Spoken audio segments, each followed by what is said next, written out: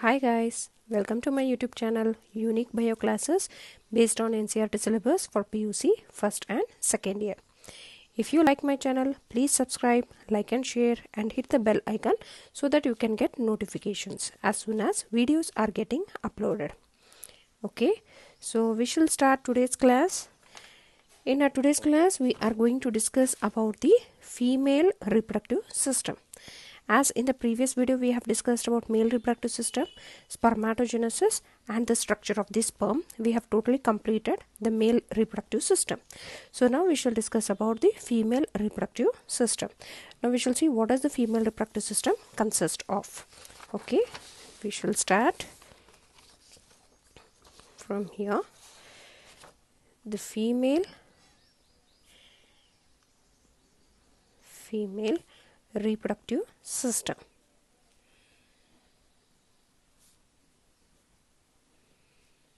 Right? In the female reproductive system, you have first one, the major parts. It includes the pair of ovaries,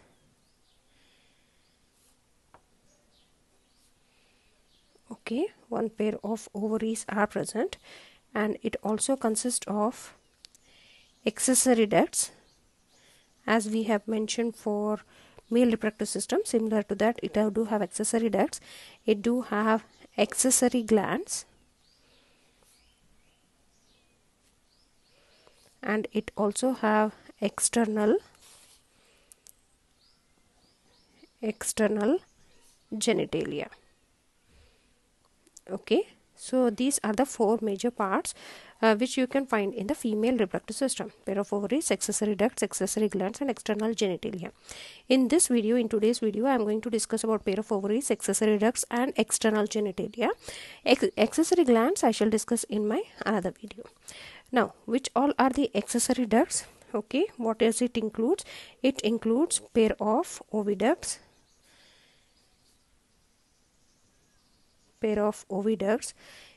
it also includes uterus, cervix, vagina. Okay, these are under accessory ducts: pair of oviducts, uterus, okay, uterus, cervix and vagina. So all these comes under accessory ducts. Now what is the accessory gland? Accessory gland is mammary gland.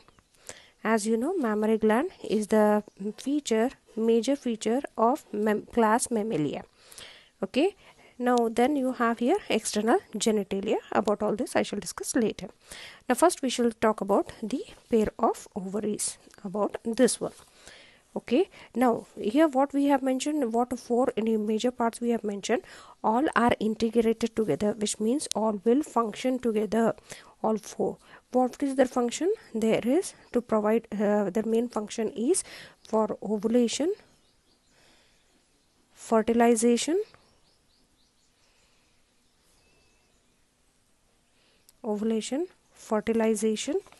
pregnancy,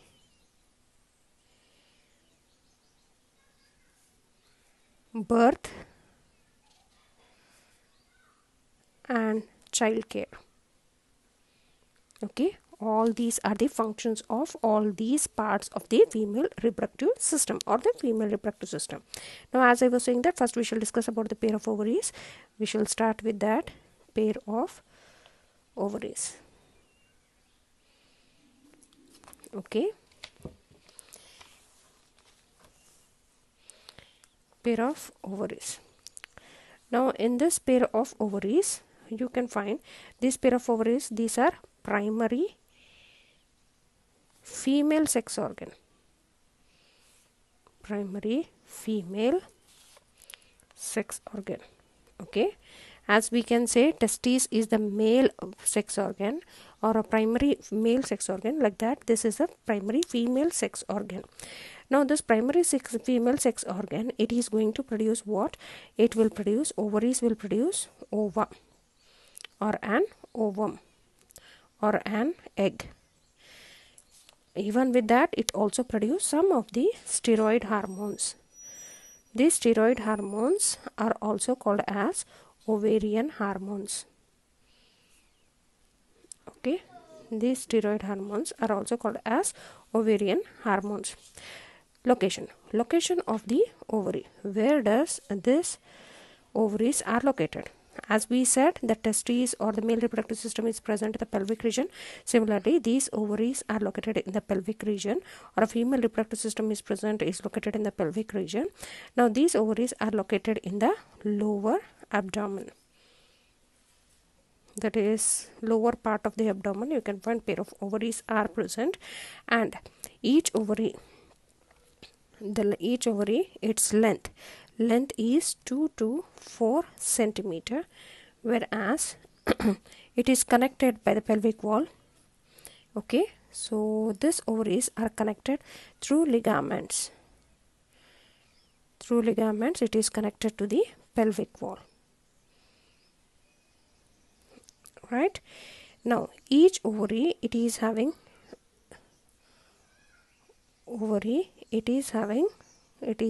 enclosed by stroma. Now ovary, if I draw here, it will be something like this.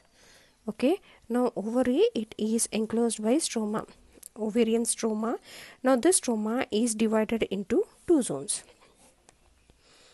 Okay, two zones of stroma. So in that first zone is a peripheral cortex. One is cortex, another one is medulla. Now cortex is present at the periphery, so it is called as peripheral cortex, and medulla, it is present in the inner side, so it is inner medulla. Okay, so periphery, as you know, it is the endings. These endings is nothing but periphery. If I am drawing a line something like this to make it clear, this part we call it as periphery, and center one is inner one. So peripheral cortex and inner medulla. Peripheral cortex is present here and inner medulla is this one.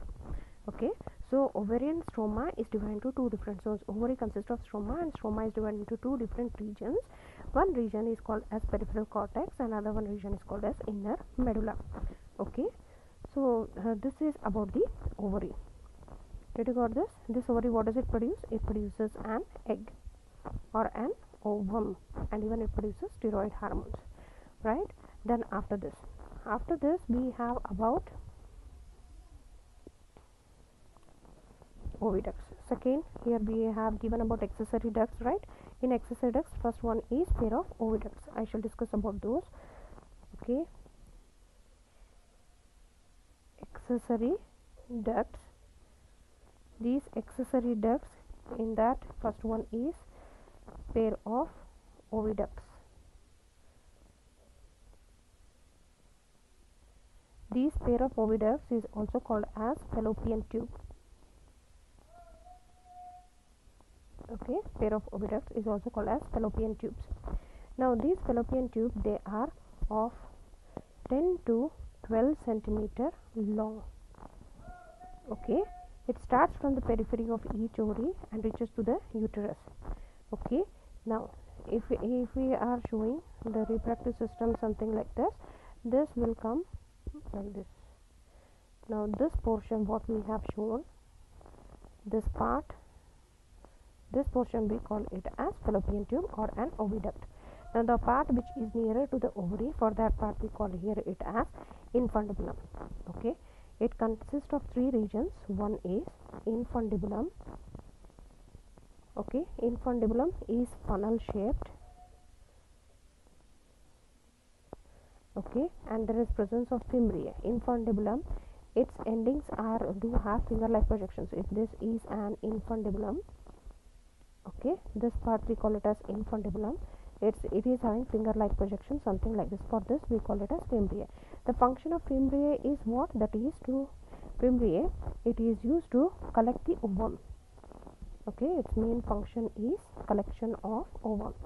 As ovum is released by the ovary, if ovary is present here, ovary will release ova. Now this ova is catched by this fimbriae. Fimbriae is finger-like projections, so that it can release this ova inside this fallopian tube. Starts with the infundibulum. Okay, then the infundibulum, after the infundibulum it comes with the, you can find the wider portion called as ampulla. After that, you can find the last part of this this fallopian tube is isthmus. Okay, so this will be the narrow lumen, and this is the wider part of the fallopian tube, and in this there will be a movement of this one egg. If you find here in your diagram, it is something like this. Okay, this is the diagrammatic representation of female reproductive system. In this female reproductive system, you can find there are presence of pair of ovaries. Okay, these are the pair of ovaries which are attached to the uterine wall with the help of ligaments. Okay, first you have the ligaments. With the help of those ligaments, now this pair of ovaries are attached to the uterine wall and even to the pelvic wall. Now this part starts from here till here. This is what fallopian tube, or it is also called as oviduct. You can find pair of oviducts. Two oviducts are there, which appears like hands, something like this in this diagram, right? So starts from here till here, it is a fallopian tube, and from here till here it is a fallopian tube, a pair of fallopian tube. And fallopian tube, it do have presence of the wider portion called as infundibulum. Okay, now this infundibulum, it is funnel shaped and it is having a finger like projections. Now these finger like projections are called as fimbriae. What is the function of these fimbriae? Fimbriae is used to collect the ovum after ovulation. Then the next part of the fallopian tube is called as ampulla, which is the wider one, and then the third part we call it as isthmus. Isthmus is the narrow lumen like structure. Now this part is very important because fertilization takes place in this part of the fallopian tube, that is ampulla isthmic region. So all three together we call it as fallopian tube, or it is also called as oviduct. If you find this one in your diagram, it is clearly visible. Okay, then we shall proceed with the next. We have discussed about a pair of oviducts in accessory ducts. Now we shall discuss about further what we have. It is uterus, right? Pair of oviducts. Now it is uterus. Fine. Now we shall discuss about the uterus. Now uterus, it is single and it is also called as womb. Another name of uterus is also called as womb. Okay. Now the shape of this uterus is of inverted pear shape. Inverted pear. Okay, the shape of the uterus is inverted pear shape. It is supported by the ligaments to the inner wall. Okay, this is supported by the ligaments attached to the inner wall. The uterine opens into the vagina. Now this uterus is getting opened into the vagina. Which one? This one, vagina, through cervix. Cervix is having its canal called as cervical canal. About this I will let you know later. Now with the cervical canal, it is also called as birth canal because the birth of the baby takes place through the cervix. Okay, now the uterus, we were discussing about the uterus. Now uterus, it is the wall of the uterus. Uterus wall, it consists of 3 layers of tissue. Okay, 3 layers of tissue. First one is called as perimetrium. Okay, first one perimetrium, second one myometrium, third one endometrium. Okay, these are the 3 wall layers which are present in the uterine wall. First one perimetrium. Now this perimetrium is on external side. It is made up of a thin tissue. Okay, thin membranous. This perimetrium is thin membranous, present on the external side. Thin membranous.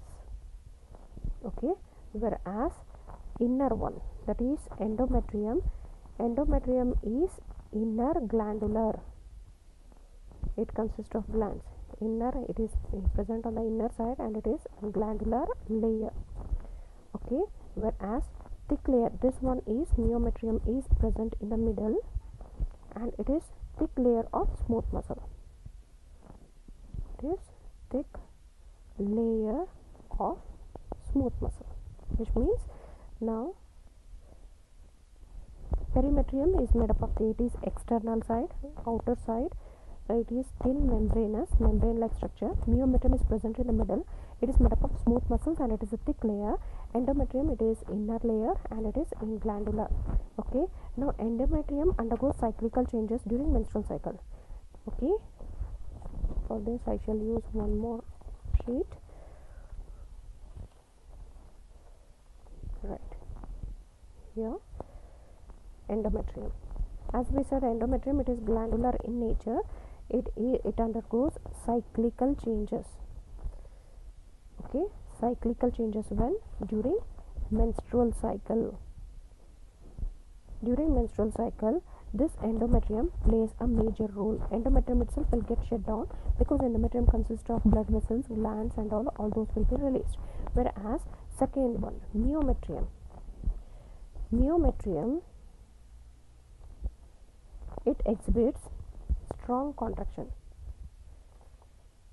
It exhibits strong contraction during delivery.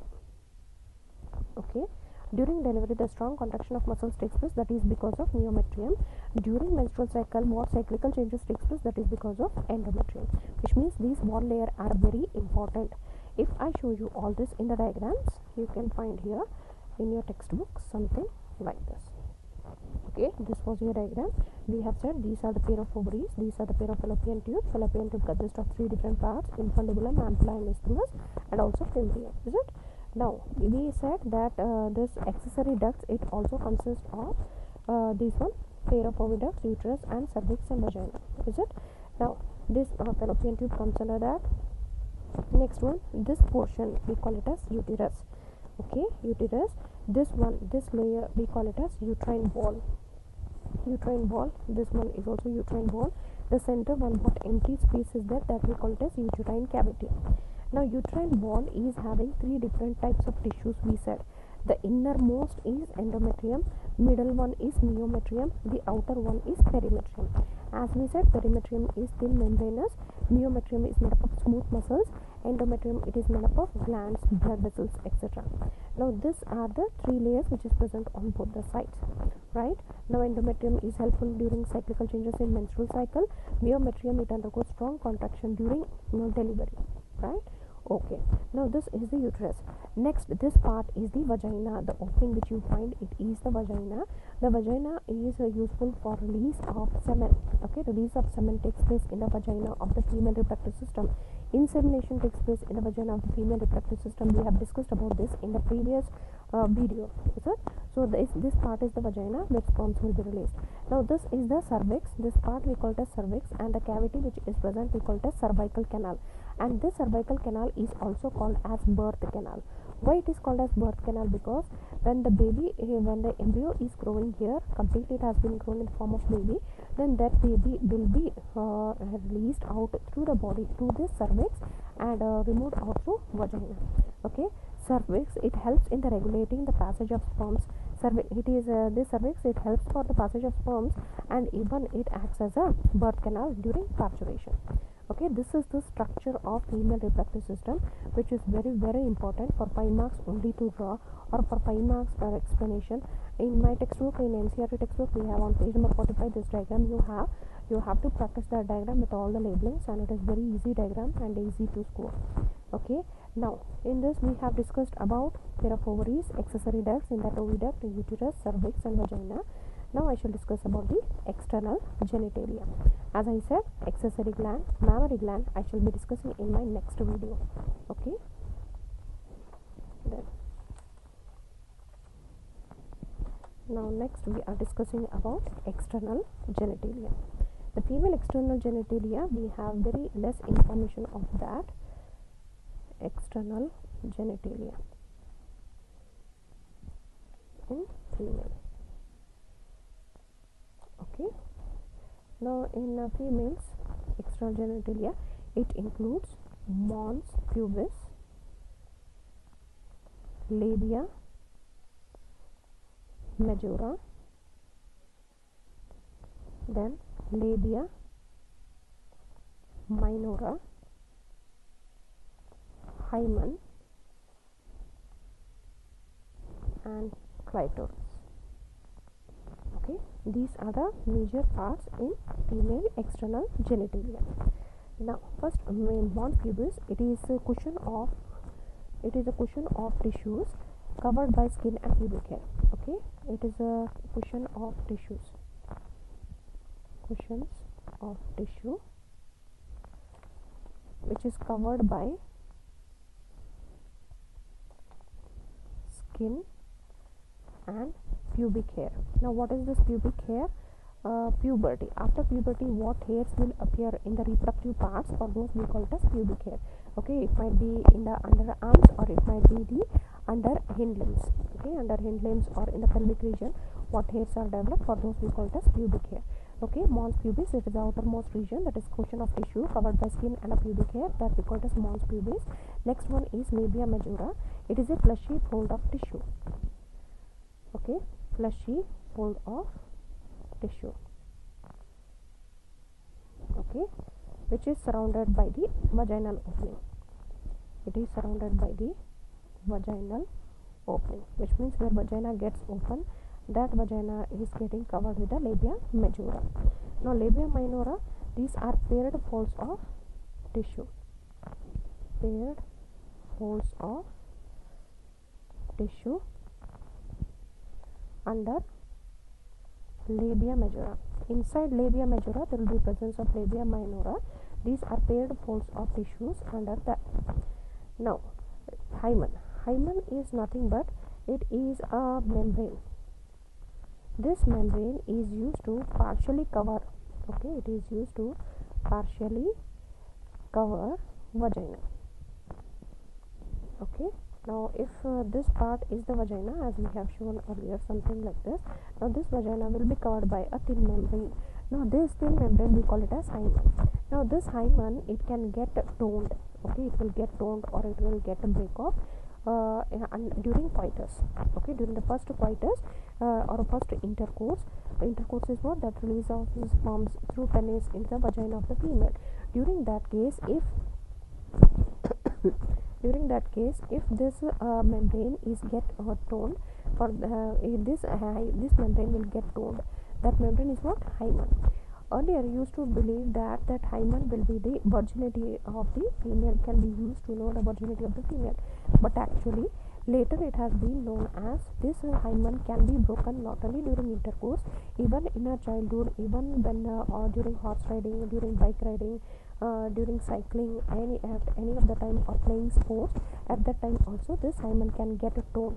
So later it has been known it as, it is not a reliable, the presence or absence of hymen is not a reliable indicator of virginity or sexual experience. So that's why later it has been it is not reliable as indicator of virginity. So hymen will be present, it can get toned at any time. Next one is the clitoris. Clitoris is tiny finger-like projections. Tiny finger-like structure. Okay, this finger-like structure is present between two labia minora. In between two labia minora, this clitoris is present, and it is having an urethral opening. Okay, urethral opening is nothing but through this opening there will be release of urine. Okay, so these are the important parts of external genitalia. Now about external genitalia, we didn't got any question related to that, but during we have got a question of explain the structure of female reproductive system. During this they have asked, when they are asking the explanation, then you have to explain all. That is till female external genitalia you have to explain. You can skip external accessory gland, because accessory gland will get a separate question. So for if you wanted to know where is the labia majora and minora, you have in this diagram. That diagram in this is in the other sectional view. So you can find where is the clitoris, where is the hymen, and every bit it has been shown in this diagram. But for exam point of view, this diagram is not necessary to practice. Just for your idea purpose you can see. But for exam, this diagram is very important. Very important. 5 marks. This 5 mark question only to draw sometimes with explanation. So explanation, it should include, as I said, female reproductive system explanation should include pair of ovaries, accessory ducts, and external genitalia. This should be eliminated in explanation of female reproductive system.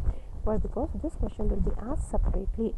Explain the mammary gland, explain the structure of mammary gland. You will get this kind of question separately. Okay, Hope you got this. If you have any doubts, any queries, please comment it in the comment box, and I would like to rectify all those your doubts. And we shall meet in our next video with the next mammary gland. Stay safe, stay healthy.